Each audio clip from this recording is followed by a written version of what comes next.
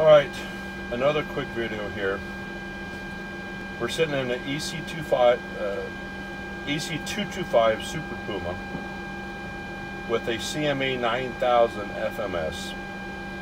The FMS has just now been turned on. We're going to use the option called a moving waypoint. So a moving waypoint helps us in what we do because we fly to ships in the ocean and the ships are moving.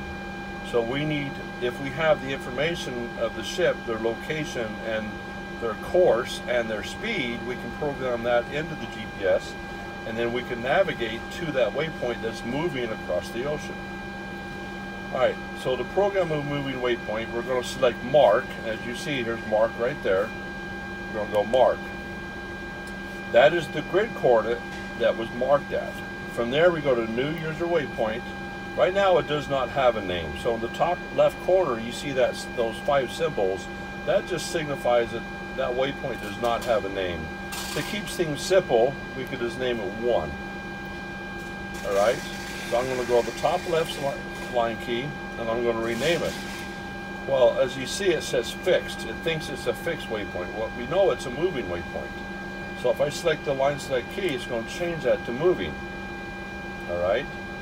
Now, for example, if I get the grid coordinates from the ship, I can come in here into the scratch pad and as long as I keep that grid coordinate format right there, it will change it to that grid coordinate format. And just remember, there's not a /, it's a space between in that exact format right there.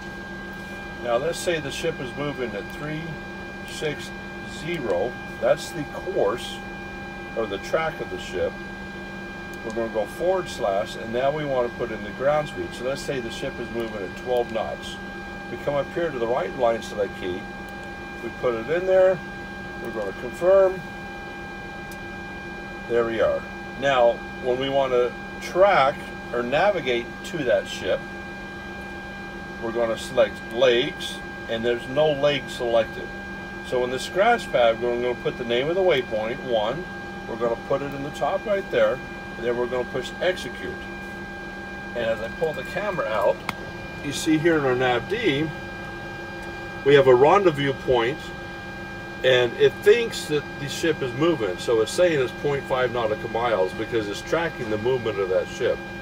So if we were outside, it would actually draw a line of how to actually get to that waypoint. There you go, there's a moving waypoint.